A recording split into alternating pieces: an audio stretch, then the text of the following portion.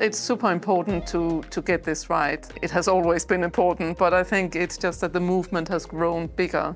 And now there's much more awareness around it and people start understanding the variety that we have as well. So I'm autistic and ADHD, and it comes with a lot of strengths, but it also comes with challenges because the world is not really set up for people like me fully in every way. And I think as the whole world population grows, it's just important to try to find a way where we're all included.